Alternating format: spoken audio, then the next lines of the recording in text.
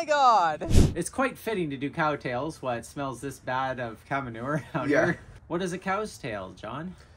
Cow's tails are used for clipping into hangers, redirects, and for attaching your hand ascenders while caving. Why do cavers use cow tails more often than I've seen in other sports? Just the nature of passing rebelays, and how we don't actually climb the rock, we climb the rope. Petzl makes the Speleoglyca cow's tail specifically for caving, and this is a completely static line, which to me makes no sense whatsoever. We traditionally use a dynamic rope, but I thought it would be really interesting to see what happens if you have a static rope as well. We have two different lengths as well. One's a short cow's tail length and one's a long cow's tail length. They're set to the same lengths as this. Why do you have a short and a long? Short is for clipping into reblays, and your long cow's tail's for your hand ascender. Oh, because your curl's down here. Exactly. And then your hand ascender's here. Exactly. Cool. I have, for the drop tower, just for comparison, is an adjustable personal anchor. You guys don't need that in caving. Your systems are always the same. For the most part, your cow's tail should be tailored to your own length. Another reason why that Speleoglyca is such a bad idea is there's no adjustability for it, because my stride is much different than somebody else's. So it's official. I'll never get sponsored by Petzl. It is. It's pretty funny. We still got some brake tests coming out from the other lab, but this is pretty interesting. And we dropped the stuff on the drop tower, and we had the 10,000 hertz load cell on there, which is going to pick up the peak force, especially for the static stuff. And we dropped 300 pounds, which is more than we normally do. And these are some pretty aggressive falls, because they're fall factor 2s, roughly, where we're falling twice as far as the rope we have in the system. It's kind of the equivalent of standing near a cliff edge, clipping into a bolt near your feet, and then falling off of it. Now, typically you have some sort of a swing and you whack into the rock or something, but we're trying to make this worst case scenario. Now, the first test we did was the short cowtail, and it had a fresh knot. For reference, my back, 20 years ago, would break around 7 kilonewtons. Now it breaks about 10 minutes in any position I lay in bed at night. Moral of the story is, that would hurt, if not break you, assuming you're a 300-pound steel weight, which doesn't absorb much at all. Now for the second test, the knots are rock hard and the nylon rope is not ever going to absorb immediately after the first test, quite the same, and we ended up getting a lot higher, 10.43 kilonewtons. That would be really bad. Look at the diameter difference between a non-loaded dynamic rope and this one here that's loaded. Almost looks twice as fat. Now for cow shits and giggles, we did it a third time with fresh knots and short cowtail, and we got 6.59. This loaded cowtail is more than twice as long now. And that's mostly from the knots. As you can see, like, this is what it looked like before. And this is what it looks like now. Now let's find out what the long cowtail does. Oh! So the next test was the longer dynamic cowtail, and we got a higher force at 9.44. Now the question I've always wondered is it the same if I do a fall factor 2, which is straight up, and I fall? So if I have a couple metric inches here of rope and I fall twice that, that's falling twice as far as the rope I have in the system. But if I extend it up and I do the same fall factor 2 with more rope in the system, even though I fell further, more acceleration, but more material to absorb it, could they be about the same? That is an entire episode I have not fully got a conclusion on, but so far the data I have on that video says yes.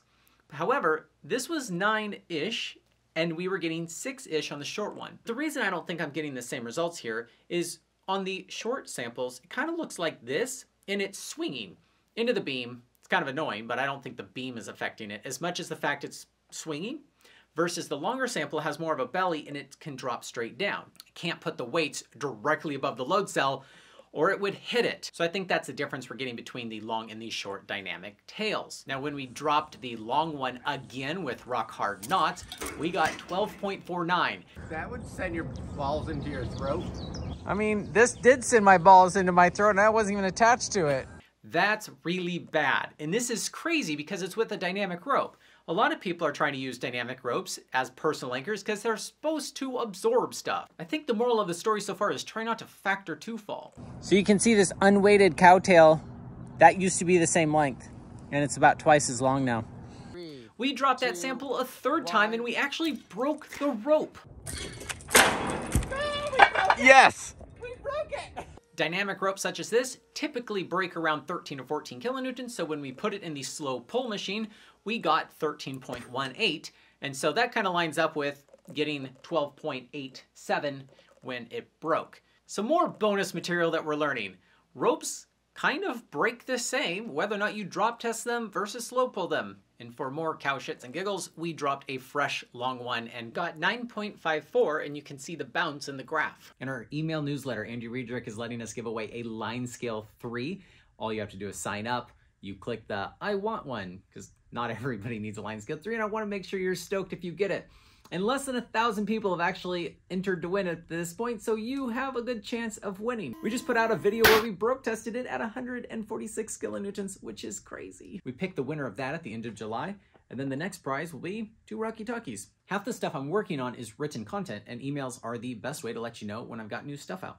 Now, before we get to the static, we dropped this with 200 pounds on the long dynamic cowtail, which is a lot lower than the 9 we were getting with just the 100-pound difference in the dummy. Then with the same 200 pounds, we tested an extra long one and it got 8.3, which is higher than I thought it was going to get. I'd love to start the conversation in the comments section on whether or not fall factors are the determining factor on how much force you get, because I can fall 200 meters and generate the same amount of force as a 10-meter fall, depending on how much rope I have in the system. That's what's going to be so interesting is, does a truly static rope make any difference at such a short length? Now let's talk about a semi-static rope, which is going to be more force, but it's still made out of nylon and it stretches 10% as opposed to 30% when you're putting these kinds of loads on it. The short cowtail with a fresh knot was 10.21, which is not quite double as a dynamic rope, but holy cow.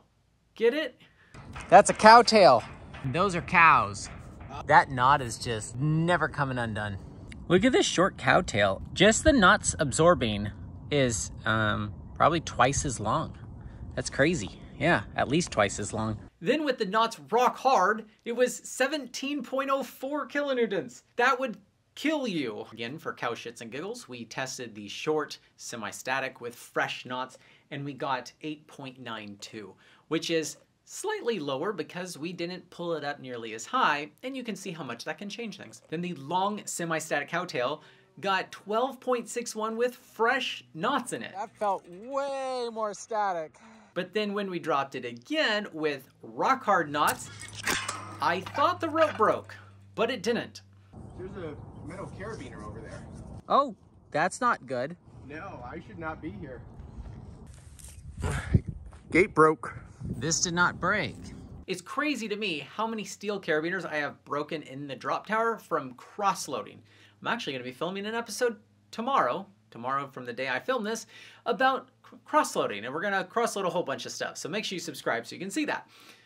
But you can see a real-life example here of what happens when a carabiner, even a steel one, doesn't pull along the spine, which is where the strength is. So I slow pulled this 10.0 semi-static rope and got 18.98, and I've done it a whole bunch on this channel. I'll get anywhere from 17.5 all the way up to 19, which is interesting because that's pretty much where the carabiner broke and cross-loaded. So if it didn't do that to the carabiner, I wonder if it would have just broke the rope. You have to hold it and go, wow, that's hot. Actually, it is. Feel it. Wow, it actually is hot. Speaking of breaking rope, we thought we would try a very static rope. This is one of the most static ropes I currently have, and it's made out of 100% polyester. And it's got less than 1% stretch, which has a lot of benefits, but not necessarily for a cow's tail. Now we dropped this thing 3 times, and all 3 times it broke the rope, even with fresh knots, which is okay because if you're getting 13 kilonewtons on your body, you may not even feel you hitting the ground. 3 for 3. Now when we slow pulled this super static rope, it broke at 13.31, which is very typical for that rope. I've broken a bunch, which is just interesting that these ropes are breaking pretty much the same. Knots have a kind of a big range, but they're breaking pretty much the same in the drop tower as the slow pull. Now we're finally breaking John's Petzl sewn sling, and it kind of didn't hit as much of force because it ripped the thing apart. Oh my my God. Is that a shock absorber feature? A shock absorber is a sling that is sewn in such a way that it rips the stitching at, let's say, 4 kilonewtons before you get really damaged. And this kind of acted like that, except 12.38 before it unzips is still screw you up. And when we dropped it again to test the long one, which it's all one unit now, it did break at 17.38 kilonewtons. Is that survivable? No. No, 17 is a... That is what broke. It can give you a false sense of security if you're clipped into something that you're attached and that you're not going to risk falling off of whatever you're on. But if what you're clipping to is near your feet, take it serious. These forces are pretty high, and I don't think you're going to want those on your body. This is used to be my Fifi hook. When I was big walling back in the day, I would leave my personal anchor attached to everything until I could no longer reach it. Believe me, falling on a rope is softer.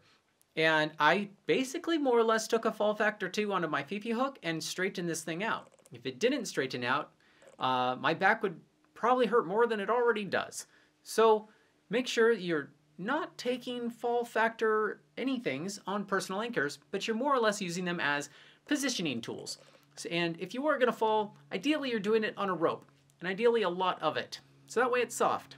So you said I keep putting the S in the wrong spot. One cow has one tail, so it's a cow's tail, COW''S tail. Or if you have two cows' tails, it's COWS''TAILS,